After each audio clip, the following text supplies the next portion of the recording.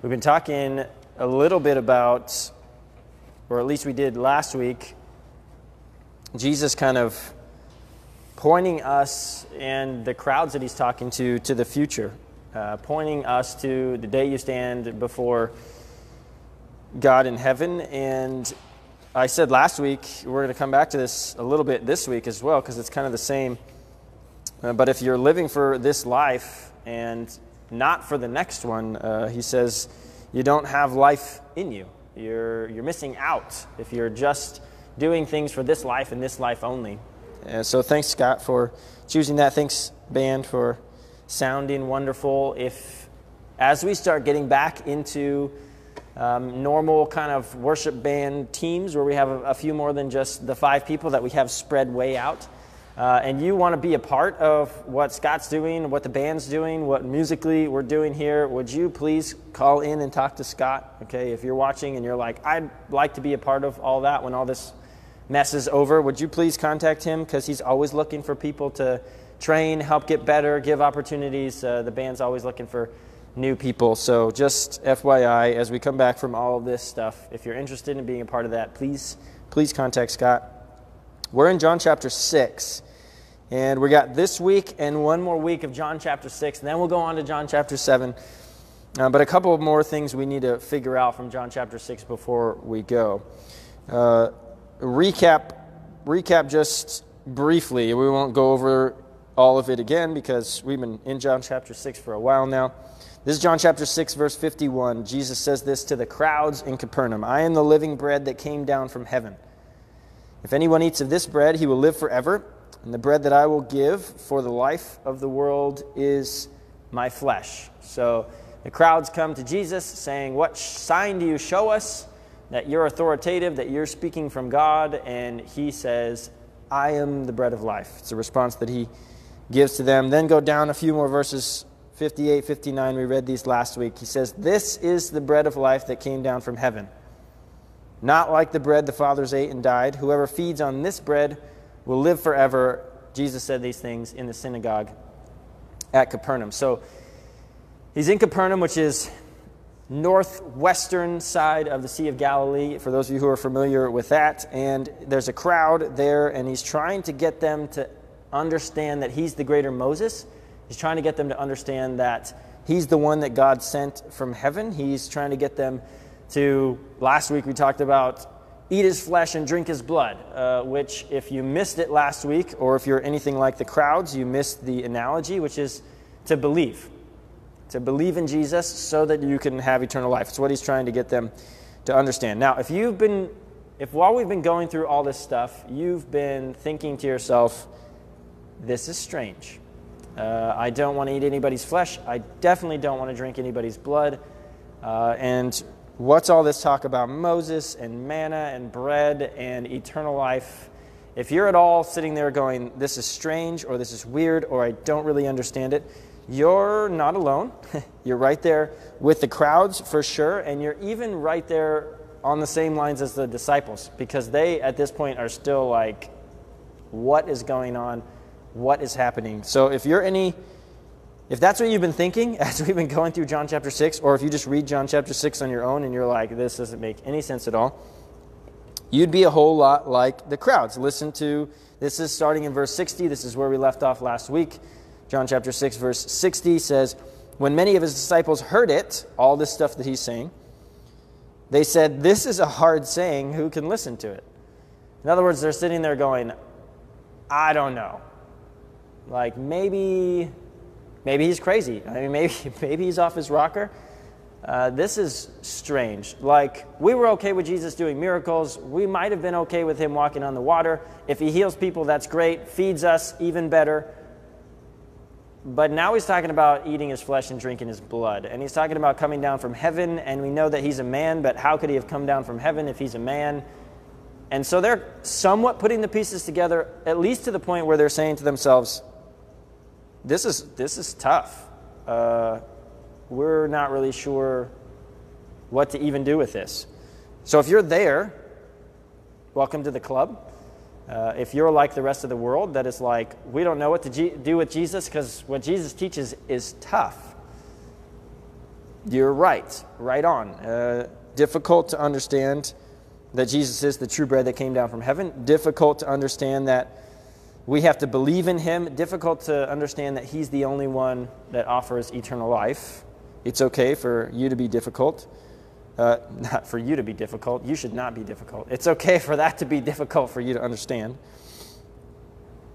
Jesus knew these things. He knew he would say it to the crowds. He knew that it would be difficult for them to understand.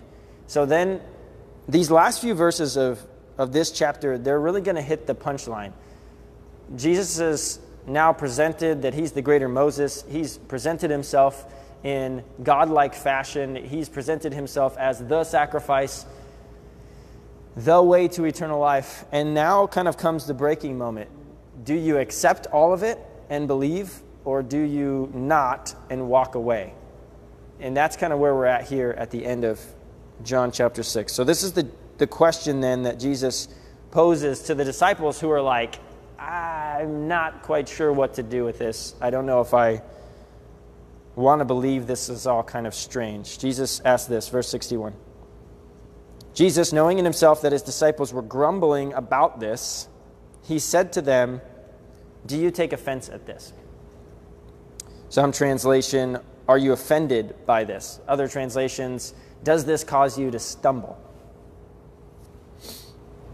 I don't give you Greek very often, but I'll give it to you here because I think it'll help you understand. The Greek word here for to take offense or to be offended by something is skandalizo, which you could hear the English word scandalous. It has the definition, causing the general public outraged by perceived offense against morality. So Jesus is coming saying that God that you thought in the Old Testament, or the Moses that you thought you would follow, it's me. You should be following me, and also I am God. And then he asked them this question, does that offend you? Does that cause you outrage, essentially? There's more meaning to it than just scandalous in the Greek. There's more meaning to it than just offense. This is essentially Jesus asking them, is this information going to cause you to no longer believe? So the way this word is used here, what he's really asking them is, you've heard the whole story now. You've heard and you've seen the miracles that exemplify me as the greater Moses. You've heard me say that I'm the bread of life. You've heard me say that you don't get eternal life unless you eat of me. You've heard me say that I have come down from heaven, which means he is God. Does all these things that I'm telling you now cause you to stop believing? And it's the question that he's asking the crowds.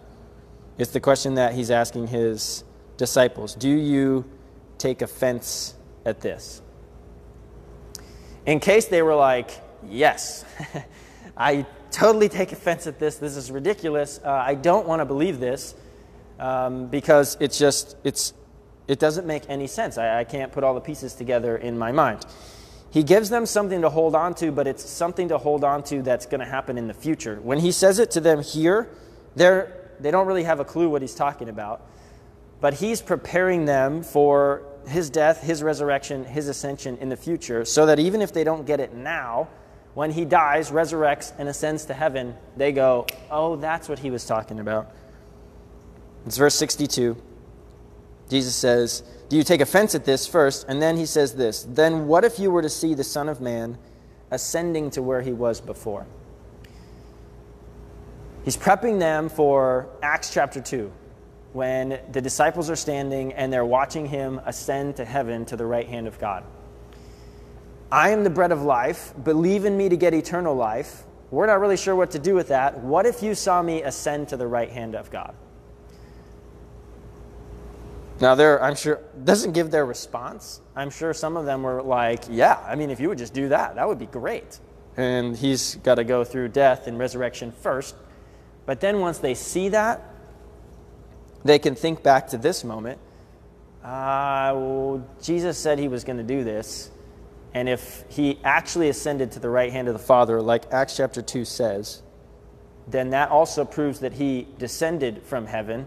Because if you go back to John chapter 3, he says this to Nicodemus. No one has ascended to heaven except he who has descended from heaven, the Son of Man. So as soon as they see the resurrection, or as soon as they see the ascension, they're going to see him go up, and then they're going to think back to this conversation with Nicodemus and say, if he went up, he must have been the one that came down, and if he came down, then everything he said in John chapter 6 is also true. That he is the bread of life, that he is the greater Moses. These things are all connected. Jesus is putting the pieces together for them, but up to this point, they don't understand it. But you and I should understand it. This is the beauty of having this whole book finished, and we're not walking with Jesus and trying to figure out what is he talking about. We have the story of the ascension. We have his conversation with Nicodemus. We have his conversation here with the crowds. And we can walk through and put all the pieces together, that it all fits. He's consistent in what he's saying. And maybe you might come to the conclusion that he's not crazy. Verse 63 is where we're going to kind of camp out a little bit today. And you'll see why as we go. Verse 63, Jesus says this to the crowds. It is the Spirit who gives life. The flesh is no help at all. The question that he just asked the crowds is essentially, do you believe it? Or do all these things that I'm saying to you, do they cause you not to believe? Do they cause you to walk away and say, that guy's crazy? The key to this, then, he says, is it is the Spirit who gives life, and the flesh profits nothing. Since I already referenced John chapter 3, and Jesus in discussion with Nicodemus, I'm going to go back to John chapter 3 again, this time to John chapter 3, verse 6, since it's kind of already in the background. Jesus says this to Nicodemus, that which is born of the flesh is flesh, and that which is born of the Spirit is spirit. He's saying the same thing to the crowds here. You can try and try all you want in the flesh to be saved, to believe, to be good enough to enter the presence of God, but the reality is if you work in the flesh, the only thing that will get you is the benefits of the flesh. Or you could work in the Spirit, and that will bring you something very, very different. Essentially, literal translation of the flesh is no help at all. The flesh profits nothing. The flesh profits nothing if God is not also at work. And this is why I said this week is kind of like last week. Last week, we talked about Jesus saying that you have no life in you unless you eat the flesh of the Son of Man and drink his blood. You have no life in you in John 6:53. And I said last week that there's a lot of people that they feel like they're alive. They live, they have a family, they have a job, they go to work, they come home, they work on their house, or they watch a whole lot of Netflix. And they're like, I live. I live. So how can you tell me that I'm not alive? And we talked about last week how Jesus was essentially saying to the crowds, yeah, you can live now. But when you die and you stand before God, there will be a whole lot of eternity after now. And you could be alive, meaning the God-given breath in your lungs and blood in your veins, but you're not really alive to living in relationship with God the way it was always supposed to be. Same thing is happening here. The flesh profits nothing. And you can say, wait. I can go in my backyard and I can build something, or I can go in my house and I can use my hands and I can build something, and then I have it. And I used my flesh to do it. And I built it and it was good. Or you can say, I use my flesh every day and I make money, or I use my flesh and I make babies. I mean, you could say, I use my flesh for a lot of things, and I gain a lot of things. You could gain knowledge, you could give knowledge. So how is it then that Jesus can say, it is the Spirit who gives life, the flesh is no help at all? The reason why I point out the babies one is because that's the one where I'm thinking, no, I literally gave life. Like, how is it that you could say that I can't give life just by fleshly means? It's the same story that God is trying to get us to understand last week in just living in general. Picture it like this.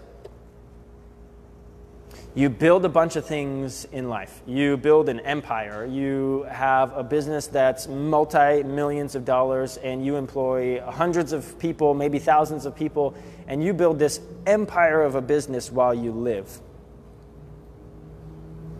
Then you die, and you go to heaven, and you say, God, I built this empire of a business. And it employs thousands of people.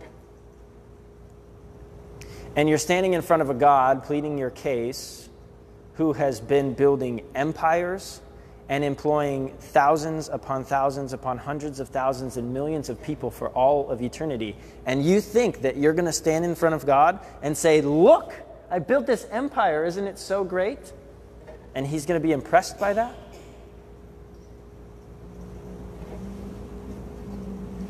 You could earn 7 PhDs, be one of the most well-educated, world-renowned for your field. You could go on tours and teach everybody what you know that no one else knows. And you could die and say, God, I built up this knowledge base, this intelligence, and I'm just so smart, you should let me in. And you're going to be standing before a God who created everything, who's probably going to say to you, did you figure out how to create something from nothing yet?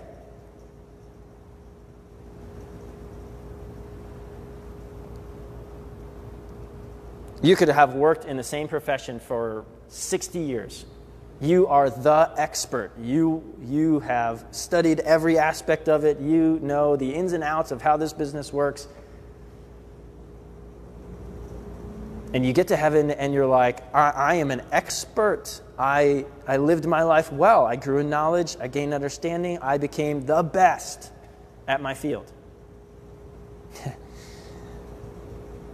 To stand in front of God and have him say to you, the 50 years that you have had, I have had thousands of years of experience and expertise.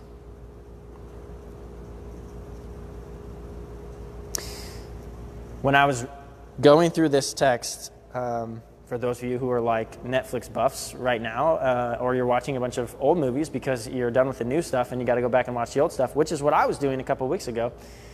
I was watching a Batman movie. I was watching The Dark Knight. And when I was then reading this text, I was thinking, it's just like Batman. So let me explain a little bit.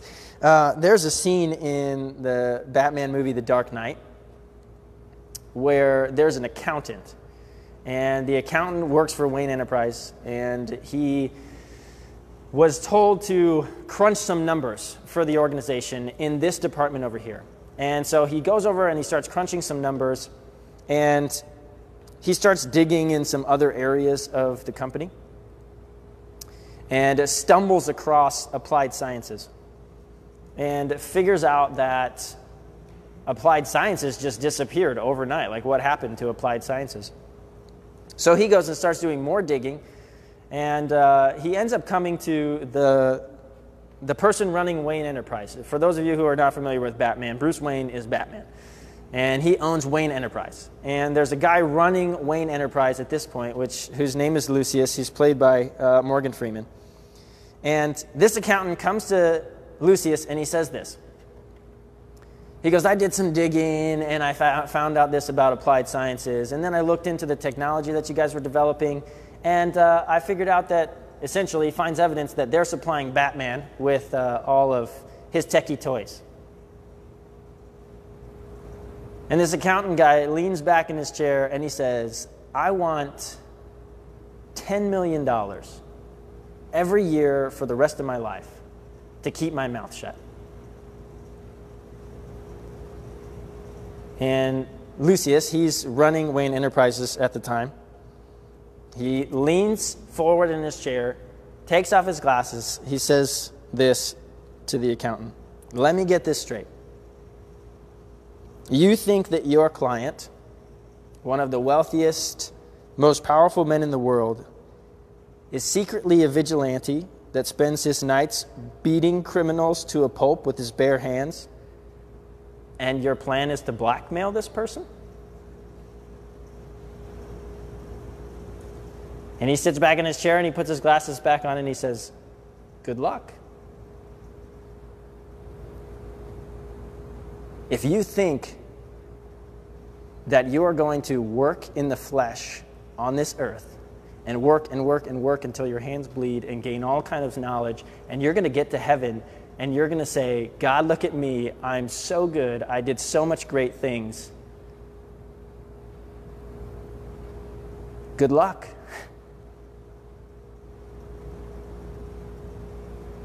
It just doesn't make any sense. We have to come to Jesus, we have to come to God with a certain humility to understand that this is Creator God that you're going to stand in front of. That this is thousands of years of experience, that this is expertise beyond belief, that this is intellect and knowledge that you could never attain. This is the leader of the heavenly host, armies upon armies. You cannot fight your way into heaven. This is the guy who knows your every thought. This is the perfect judge. It's the one you're going to stand before. And when you stand before him, this will be true. It is the Spirit that gives life. The flesh is no help at all. In case you're a little bit confused at how Jesus is telling you and I that we should get the Spirit and use that when we stand before God, he qualifies in the next half of this verse. So second half of verse 63. Jesus says, the words that I have spoken to you are spirit and they are life. The Spirit is what you need when you stand before God. Your flesh will profit you nothing. And the Spirit that you need is my words, which he's just said that he's the bread of life. That you don't get to eternal life except through him. He's just repeating himself, but giving you an eternal perspective on why you should believe what he's saying. For those of you who are Old Testament buffs and who are understanding that Jesus is again and again and again and again setting himself up to be the greater Moses, don't miss this reference to Jesus being the bread of life. I haven't brought this up yet, but it's in the background of all these texts. This is from Deuteronomy chapter 8, verse 3. This is the writings of Moses. And he humbled you and let you hunger and fed you with manna, which you did not know, nor did your fathers know, that he might make you know that man does not live by bread alone, but man lives by every word that comes from the mouth of the Lord. You see Jesus putting the pieces together? He's feeding people in the wilderness. He's showing up like Moses. He's speaking words of life to them, telling them exactly what they need to know. I'm the bread of life. You have to believe in me to get eternal life. Your flesh profits nothing. You can't do it on your own. And then he's saying to them, Moses fed you manna in the wilderness so that you would know that man does not live on bread alone, but by every word that comes from the mouth of God. And then Jesus says it here. It's the Spirit who gives life. The flesh is no help at all. The words that I've spoken to you are spirit and life. Put the pieces together. I've been saying it. This is thousands of years of salvation history. It all goes together.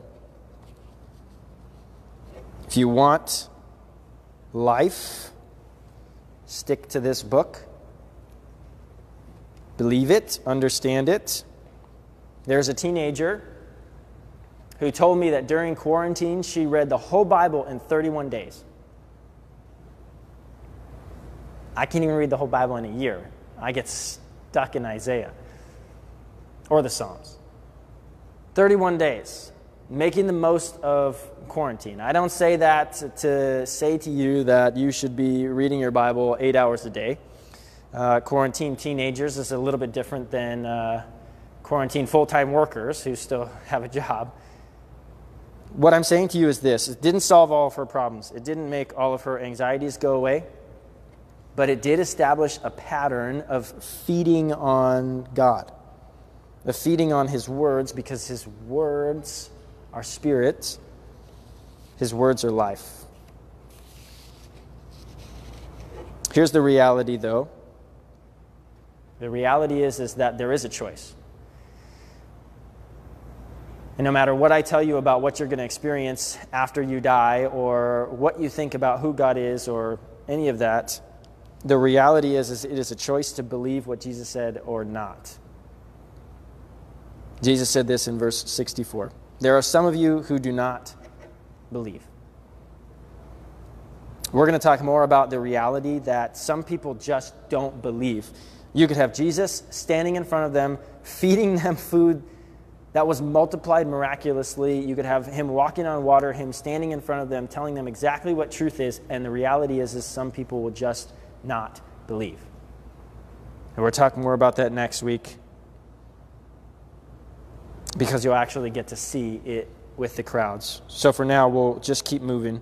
But I want to skip the next verse here, because it's a parenthesis. It's an added statement by John. So I want to keep going to what Jesus said from verse 64 to verse 65, the first half of 64, and then straight on to 65. We'll come back to what John said in like 2 minutes here. So Jesus said this, but there are some of you who do not believe, and then down to verse 65. He said, this is why I told you that no one can come to me unless it is granted him by the Father. And I've said, we've touched on this already twice in this chapter. Started in verse 37. Jesus said, all the Father gives to me will come to me, and whoever comes to me I will never cast out. And then verse 44,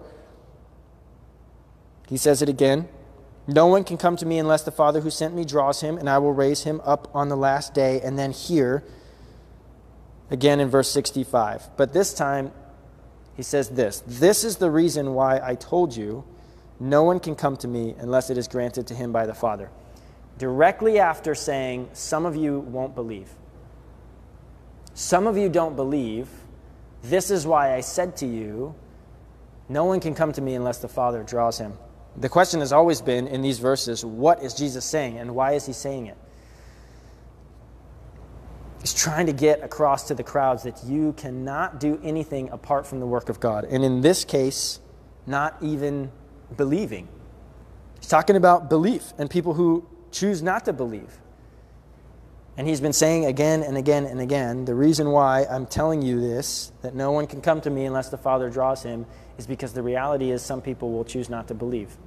It's the same reason why I've been praying for the last 3 weeks, God, help us believe, help us believe, help us believe.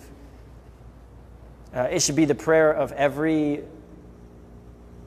husband or wife that has a spouse that's unbelieving. God, help them believe. They cannot do it on their own.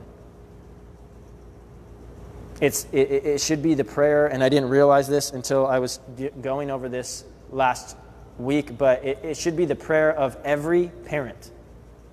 God, help them believe. There are some of you who do not believe. This is why I told you that no one can come to me unless the Father is granted him.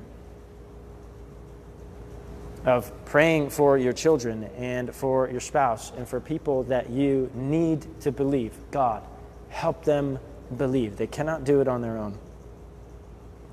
He's trying to ultimately prepare the crowds, the disciples, that you cannot understand salvation. You cannot achieve salvation. You can never have enough knowledge. You can't force God. You can't manipulate him. You can't be good enough to wiggle your way into heaven. It has to be a work of God in you, and you have to choose it. And if you haven't got there yet, you can keep praying, God, help me believe. Because the flesh profits nothing if God's not also at work. And then go back to the parentheses from verse 64. This is John's commentary. He's writing this gospel after Jesus has already ascended. And he's going back and he's remembering this story and he's inputting his commentary in verse 64. So Jesus is speaking real time. Then in between 64 and 65, John's coming in and he's implanting some interpretation to help you and I understand what Jesus is doing. He's trying to get them to understand that you can't do anything apart from the work of God. But he's also preparing them for the betrayal of Judas. So the parentheses in verse 64. For Jesus knew from the beginning who it was who would not believe, or did not believe, and who it was who would betray him. That is a clear reference to Judas, later on in the Gospels, who turns Jesus over, who then he's crucified, died, buried, resurrected, sets on that chain of events. John is saying that Jesus is preparing them to make sense of all that. Maybe you have a hard time understanding why that would be necessary. There are some disciples, and they're walking with Jesus, and they believe, and they're following him. You ever known somebody that you meet them and you find out they're a Christian, or you meet them at church and you kind of look up to their faith and you think, wow, this person believes, and this person is walking it out and they're doing great. And you walk with them for a while, and then 10 years later or 15 years later or whatever, they fall off the deep end. They're not chasing after Christ. They don't want anything to do with God or the church. And then all of a sudden, God doesn't exist, or they never believed in the first place, and you're kind of going, wait, we were in the same place, hearing the same things, growing the same way. I used to look up to this person. How is it now that they could just walk away? And that's essentially what's going to happen with Judas. He's walking with the disciples. He's there with Jesus. He's experiencing the miracles. He's seeing all the same things. Then he's going to go and betray him. And there's going to be a moment in the disciples' life where they're going, wait, what happened? How did we end up here and Judas end up there? Jesus is trying to get them to understand that even the work of salvation, even the work of belief, is twofold. It's two-sided. There is the work of God, and there is also our choice. John's commentary is trying to get us to understand that Jesus was trying to prepare his disciples for Judas' betrayal. What do I do with it? How do I understand it? How does it make sense to me? The flesh profits nothing if God is not also at work. If you're not believing, or you have never believed in Jesus, I hope that this makes sense to you, that you have a decision to make, that you could choose to believe or you could choose to walk away. That's your choice. And if you're struggling to believe or you don't know how, the prayer is simple. God, help me believe. It has to be your help because I can't do it on my own. If you're a believer and you're thinking, all this stuff has to do with someone who's not a believer coming to faith, so what the heck does that have to do with me? I would point you, and I've been saying this again and again and again as we've been talking about belief. The initial belief is called salvation, justification, some people might call it. That's the initial belief. But the subsequent moments of belief after that is called perseverance. It's the continual belief day after day until the day that you die or Jesus comes back. But I'd also point you to Galatians chapter 3. This is maybe for me the most convicting verse I've ever read. And I will never share it as my favorite verse because it's one of my least favorite verses. It seems like no matter when I read it, it is always convicting. This is Galatians chapter 3, verse 3. Paul writes this to the Galatian church. Are you so foolish? Having begun by the Spirit, are you now being perfected by the flesh? It takes the Spirit of God to help you believe. But in the process of sanctification, as we go and we live as believers, as Christians, if we try to walk and be changed by our own flesh, if we try to build our own empires on our own, if we try to satisfy God on our own, after we knew that we needed the help of God to believe, we're wasting our time. Paul would call us fools. To believe with the help of God and then to go on living without the help of God, that's foolishness. So I would encourage you that if you're understanding that the flesh was no help to you when you came to God and said, God, save me, that you should continue to understand that the flesh will not help you as you continue to follow after God. believe because the Spirit convicted you, and then be perfected because the Spirit is perfecting you. One of the ways you might be able to do that is to look for where God is working. Roger said this in a staff meeting the other day, and then we'll be done here. He said to the staff, in trying to encourage us to figure out how do we deal with coronavirus stuff, how do we do ministry, it's changing so fast, and all this stuff. And he simply said this to us, and it's wisdom that I'm passing on to you. He said this: wherever you see God working, go there and join in. If it's true that the flesh profits nothing outside of the work of God, if God is not in it, you can try as you want in your flesh, and it will not get you what you want. If it's true that the flesh profits nothing, if God is not also at work, then the goal should be find out where God is working, go there and work there with him. It's simple truth, and yet sometimes hard to understand. Pray with me.